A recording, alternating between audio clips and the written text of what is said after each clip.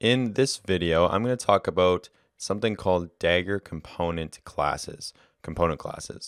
After a brief introduction about what component classes are and what they're used for, I'm going to show you how to build an application level component class using the Dagger Android dependencies. And this is something that you're going to be building in every single one of your projects. Pretty much, I honestly can't think of a situation when you wouldn't build a Dagger application level component class. It's kind of almost a requirement for using Dagger on Android. So we're going to start by taking a second look at the diagram that I have on the screen here. So remember, the three components that we have here are the app component, which is this top level one, which stretches the entire application lifetime. We have the auth component, which takes up a portion of it. And then we have the main component, which takes up another portion of it. The thing that I want you to notice here is that the app component stretches the entire lifetime of the application. So it starts and it will exist for as long as the as long as the application is alive. So from start to finish. The auth component has kind of a shorter lifespan, and same with the main component.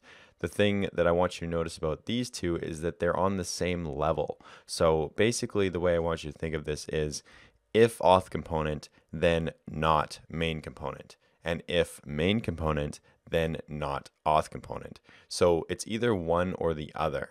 Only one will be active at any given time, these two components. App component is kind of like the parent, the top one up here. It's kind of like the parent. And then these two they'd be known as subcomponents. So auth component is a subcomponent of the app component, and main component is a subcomponent of app component. But also auth component is on the same level as main component. That's how I want you to think of it. Kind of like a tier system, like app component would be like tier 1, and then auth component and main component would be like tier 2. That's how I would think of them, kind of like subcomponents. They're technically called subcomponents. That's what the technical Dagger terminology is. All right, so here we are back in Android Studio. I'm going to delete this user class that I created. I believe it was in the last video. We don't need that anymore. That was just kind of for demonstration purposes. And now we're going to get started setting up Dagger, basically. So we have the dependencies just to kind of review. We've got the core Dagger dependencies. We've got the Dagger Android dependencies. And now we're ready to start setting up Dagger. And the first step is going to be building a class that extends application, so an application level class. So I'm creating a new Java class, and I'm going to call this base application. And normally when you create a class that is going to persist across the entire lifetime of the application, you would extend by application. That's what you would do. But because we're using Dagger, we are going to extend by a special class.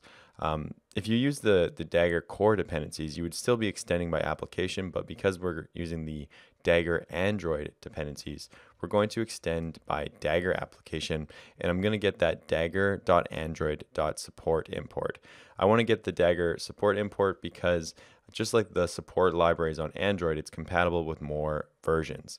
So basically in this entire course, I'm going to be focusing on not only the Dagger Android stuff, but the Dagger Android support stuff. So all of the imports I'm going to be using are going to be from the support versions. All right, so we have a warning up here.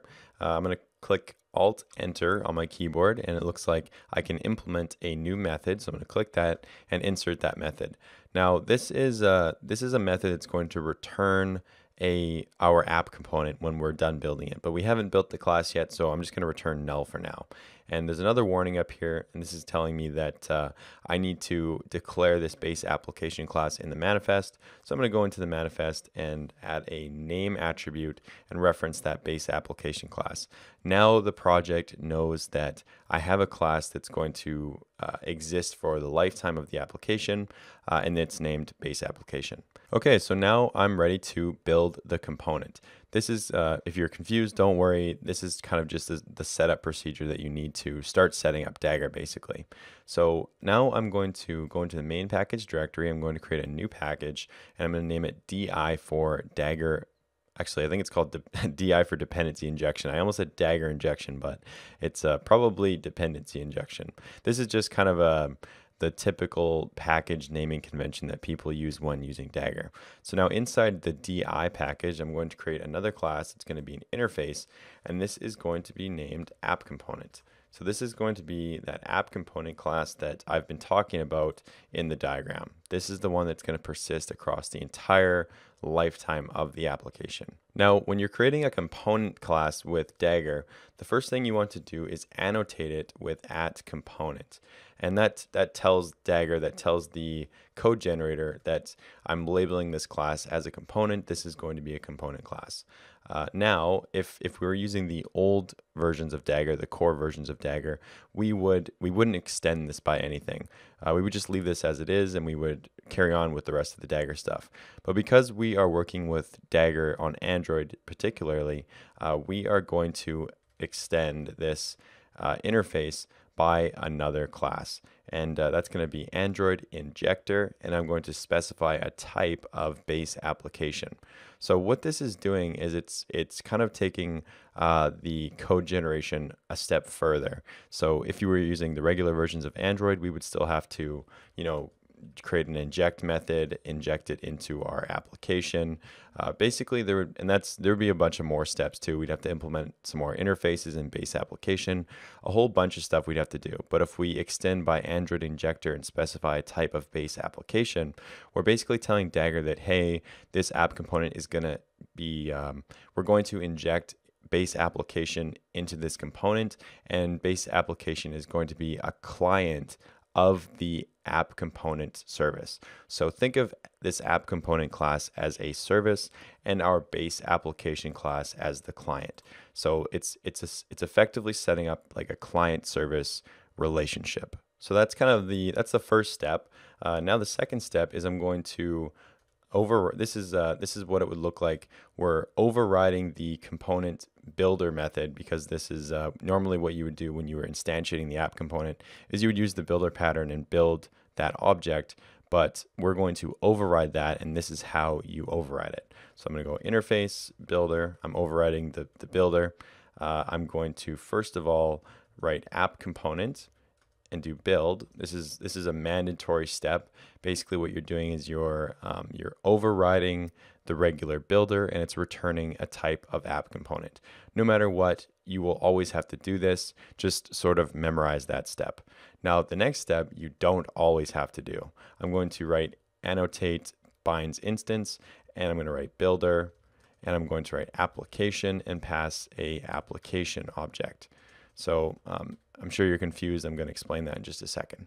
The binds instance annotation is something you can use if you want to bind a particular object or a particular instance of an object to the component at the time of its construction. And I'm sure that sounds confusing to you. So what I'm going to do is I'm going to show you what I mean, and then it'll make sense. So if we go into base application, now we have our app component built. We don't have any kind of special dependencies in here. We don't have any modules declared, for those of you who know how to use Dagger a little bit. Just a very bare bones app component that we can now construct. So now I want this app component to persist across the entire lifetime of the application. So it makes sense that I'm going to instantiate it inside of the base application. And that's what this extension of Dagger application and this application injector method is going to do. This is where I'm going to return my new app component. But before I can actually instantiate the app component and return it here, I need to rebuild the project, because Dagger is going to build this app component. So I've annotated it with the @component annotation. So now if I was to well, actually, I'll show you that it doesn't exist first of all. So if I write Dagger app component, notice that nothing comes up. But now if I was to rebuild the project, so just go rebuild project. Now if I come into here and I write Dagger app, looks like it's not coming up. I must have forgot a step. So if I come in here, I did. So if you use these, I just remembered what I did wrong. So if you use these convenience classes like the Android injector and the Dagger application, you actually need to include a module on the component which includes some additional code, basically some additional dependencies that you need to use these convenience classes. So I'm going inside the add component annotation, and I'm writing modules, and I'm specifying a special class that's used with Dagger Android, Dagger support on Android. So I'm writing Android support injection module dot class, and you only have to ever declare this once as a module. It only goes inside of your application level component, which is, in this case, it's our app component, and we declare that in there. And now if I rebuild it, it should generate the required code for me.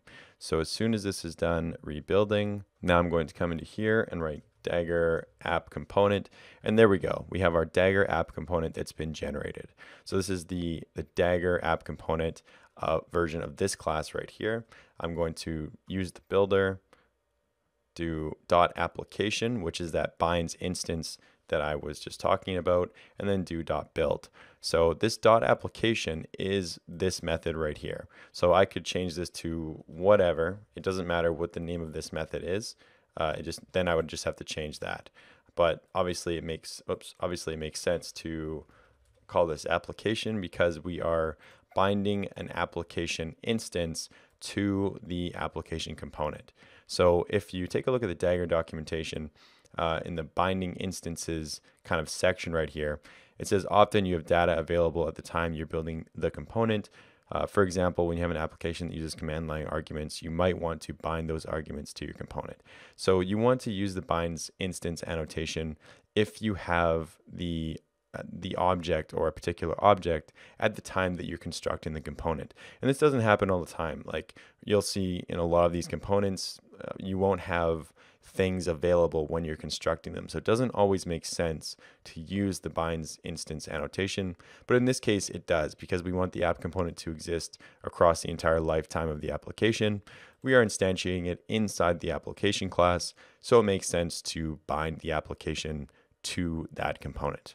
So now at this point, we would say that the application class, the base application class, is a client and the app component is a server. It's a client-server interaction. Keep this idea of clients and servers as we move forward with the course. In general, the components will be the clients and the activities, the fragments, and whatever other classes will be the clients. Of course, components can also be clients themselves.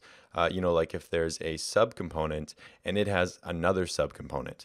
In that case, the client would be the server would be the first subcomponent, and then the second one would be the client. But I don't want to get into that right now, but just kind of keep that in mind that anything technically could be a client, anything technically could be a server, but in general, it's going to be the components will be the servers, and then they will have clients that will be able to grab dependencies from them or inject dependencies into them. Now, of course, I know that this isn't making much sense to you right now. Like we built this component thing, but it doesn't really do anything. We have the base application class. I promise that it's going to make sense. This is just kind of a required setup procedure that you need to do. No matter what, if you're going to use Dagger on Android, you're going to be following this same exact procedure. You can copy paste this code exactly in every one of your projects. You will always need an app component. You will always need to put it inside your base application class. So just kind of memorize this is what I'm saying. Trust me, I know you're confused. You should be. I haven't shown you anything kind of real or concrete yet. Dagger has a steep learning curve. Stick with me and it will all come together when we start looking at examples.